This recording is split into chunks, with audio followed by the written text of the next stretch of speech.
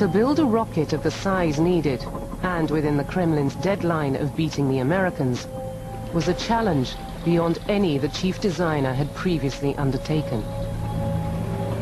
Korolyov quickly realized they would need new, vastly more powerful engines for the huge new rocket.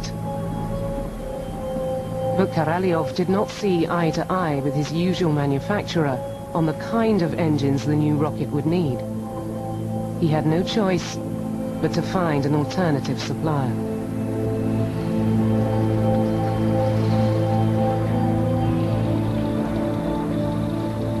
Korolyov was forced to go to an aircraft designer named Kuznetsov in Samara. This is a fellow who had designed very good aircraft engines, but that was all the experience he had. That was a big risk for Korolyov. Kuznetsov had built up a formidable reputation as a jet engineer, having designed the engines for the first Soviet long-range strategic bomber. But he had never worked with rocket engines.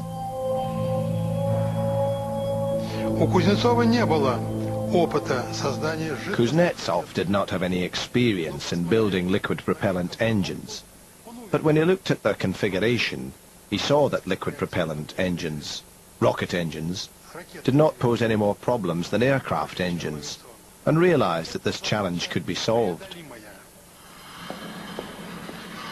Valentin Anisimov had worked under Kuznetsov on jet engine design, but when the chance came in 1962 to apply his skills to rocket engineering, he seized it.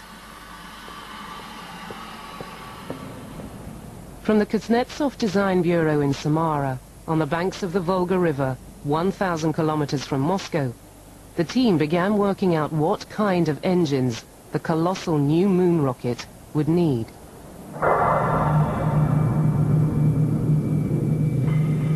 The basic design of rocket engines is simple.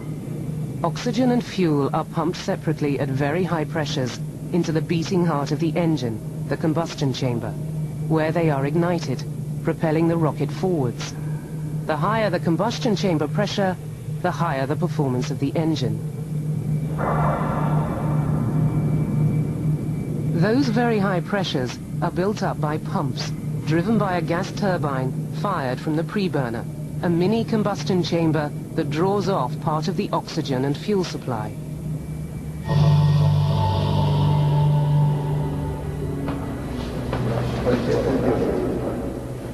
Faced with the deadline of beating the United States, it became obvious to Korolyov there wouldn't be the time to develop the kind of gargantuan engines needed for the new rocket, christened the N1.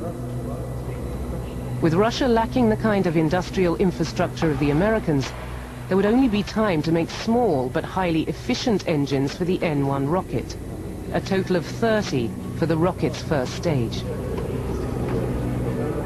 In order to lift off, you have to have more thrust than the gravitational force holding you down. And in our case, we decided to go with 5 engines to do that, provide that thrust. And in the case of the Russians, they used 30 engines. So they used engines that were about 1/6 the thrust level of our Saturn V engines. You know, it's a matter of engineering choice which way you went. But the choice to have 30 engines was one that was forced on Korolyov by Russia's lack of resources. With so many engines, the chances of any one failing would massively increase.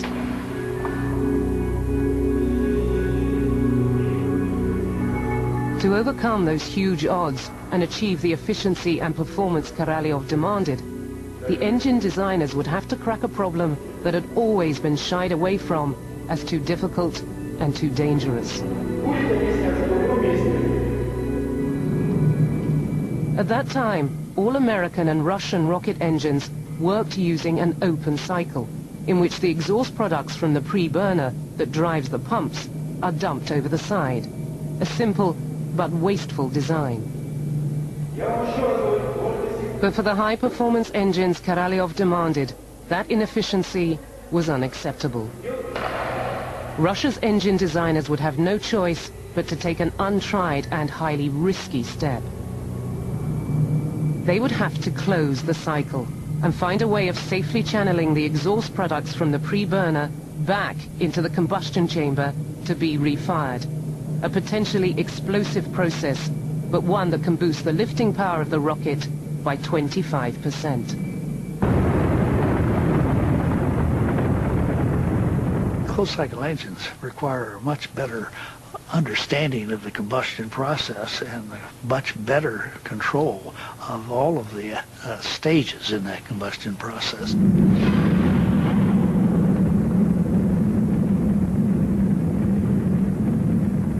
As a consequence, you can blow up a lot of engines trying to build one that works. And I think that the Russians did blow up quite a lot of engines.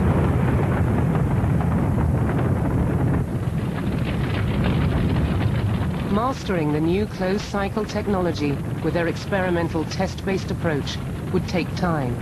Time the Russians lacked in their race to beat America to the moon.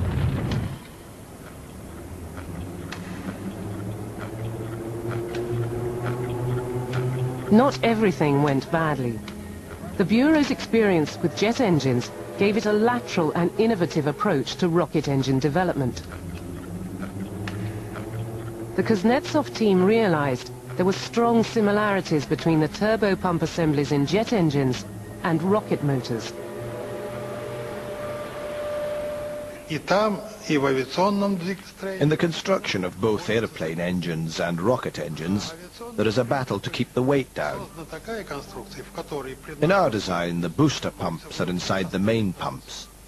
This dramatically reduces the external piping, improves reliability, and decreases weight.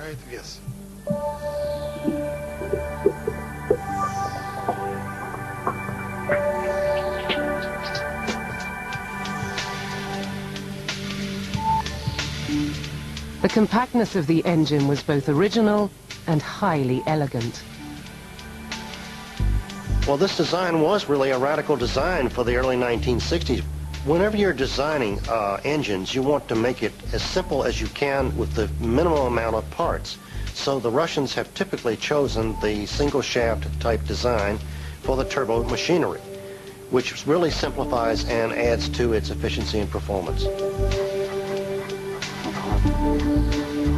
By 1966, with the key technical challenges behind closing the cycle resolved, the highly efficient engine the chief designer had asked for was within sight.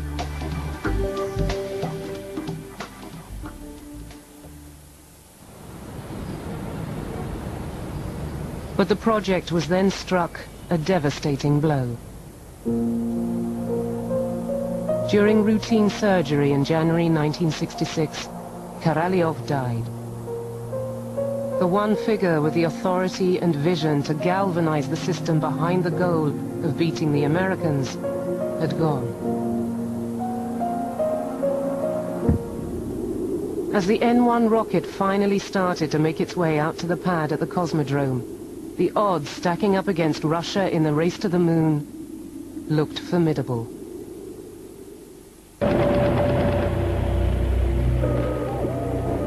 By 1967, the first N-1 moon rocket had been assembled at the Cosmodrome. Standing 35 stories high and weighing the same as 400 double-decker buses, Russia's answer to America's Saturn V presented an awesome sight.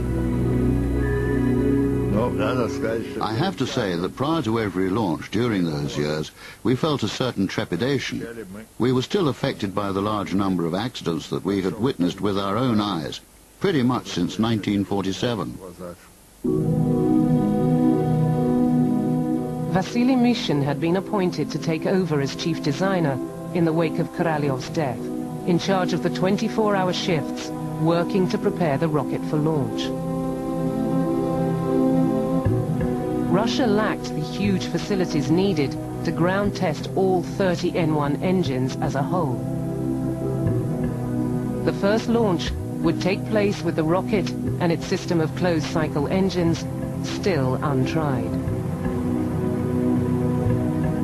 There would be no alternative but to finalize the design in the same way that all other Russian rockets had been perfected,